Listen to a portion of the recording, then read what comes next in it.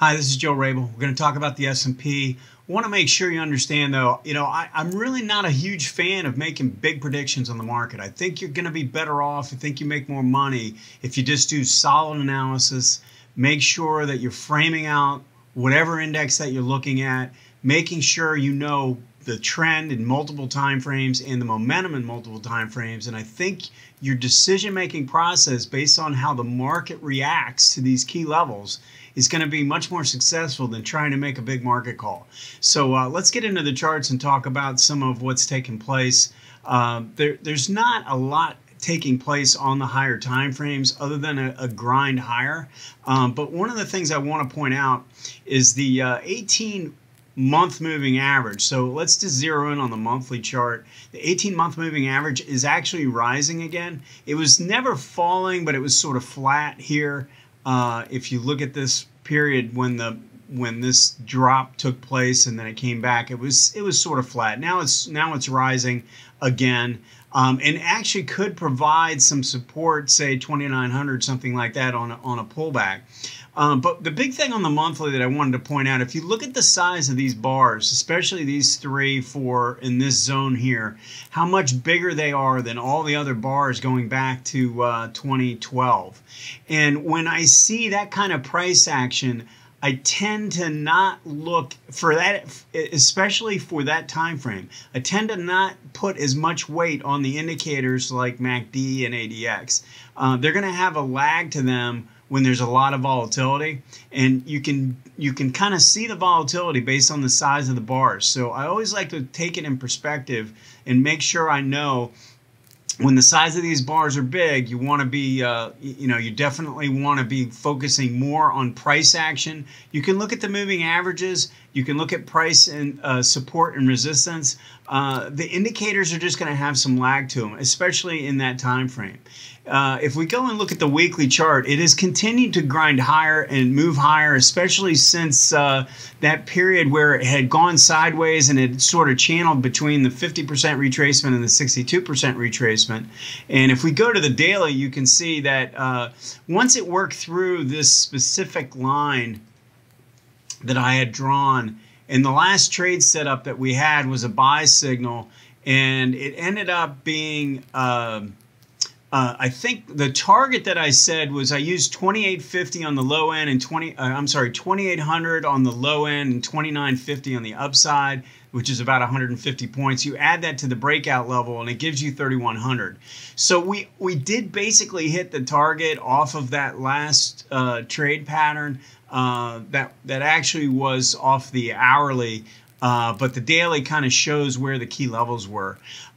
So we've reached that level. Does that mean that I'm going to go short? Does it mean that I'm going to automatically sell? I just don't do it that way. I'm going to have some targets out there and make sure that I'm taking some profits along the way.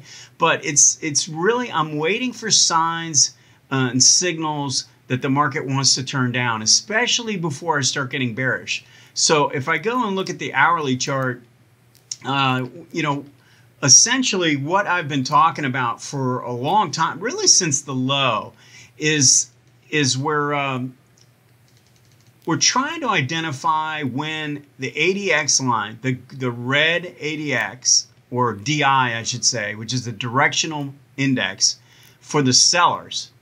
So red is the strength of the sellers, green is the strength of the buyers, and the blue line is basically an average of the difference between the two.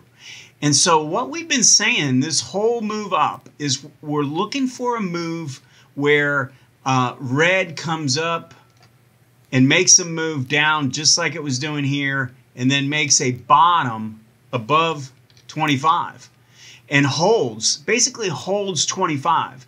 And the reason why that's so important is it shows a real resilience to any kind of market rally.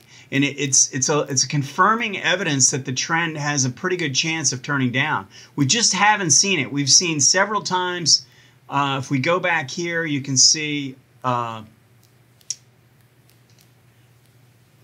here, red poked up through and broke through 25. You can see right here where red busted up through and then this point here where I just highlighted. So that's 3 times now where red has made a move, or the sellers have tried to make a move, but they haven't been able to get a strong hold of it because they haven't been able to make this higher bottom pattern. And so we're still waiting for that. And actually right now, green is above, and it's showing there's more strength in the buying than there is in the selling right now.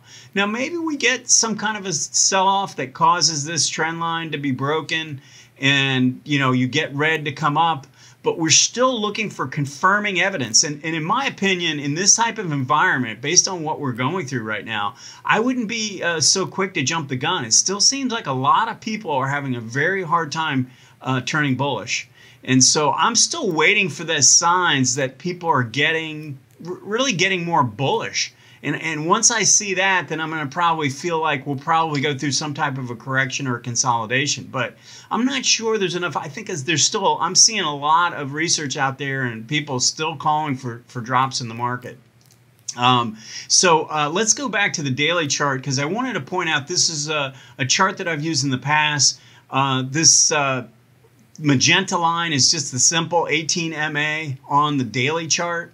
The red line is the 18-month moving average, which is overlaid onto this daily chart.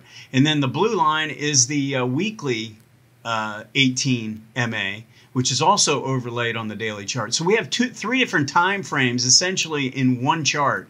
And what we've been looking for is a confluence or an alignment of the 3 trends, because these are 3 trends, and the blue line was declining while the magenta line was rising. So the daily trend was up and the weekly trend was down, and you never got it to the point where the magenta line or the daily trend turned down, or the moving average turned down, where we had all 3 moving averages basically declining below and price below, and that would be a real strong sign that sellers are coming in again. Now we've got a move where the daily chart has pushed its way through both the monthly and the weekly, and so now we're looking for this weekly line to start turning. I think if the weekly line can turn up and then price can pull back towards it, then we're going to have a situation where, again, all 3 trends are in alignment again. You've got a rising daily trend, you'd have a weekly trend that's rising, and then you'd also have the support of the 18-month moving average, which, as I said at the beginning, is rising, even though it's slightly rising. You'd have all 3 of those trends in alignment, and that would set up a good buying opportunity if it plays out that way. There's another way this could play out, and that's if the market comes down and just kind of breaks through the moving averages again. If we do it this way, if we don't hold the moving averages and make a higher low and turn up, then my thought is that we're going to get sloppy. Price action is going to get really sloppy in here, and we're going to turn into a trading range, and it's going to get probably pretty tough to make money, at least in the near term, if it plays out like that. I haven't seen enough strength in the sellers, as I've mentioned, on the hourly chart. We just haven't had it yet, but I think if we got enough sellers to show up to turn this ADX negative on the hourly chart, then I'd start to think that the upside gains are going to get a little bit more difficult, and there's going to be a lot more choppy action, and it's more of a stand aside type of environment until we get a little bit clearer picture of what's taking place. So the thing I'm looking for is a more orderly pullback back towards these 3 moving averages, especially if the moving average on the weekly, the blue line here, the 18-week moving average, can start to flatten out and cup around.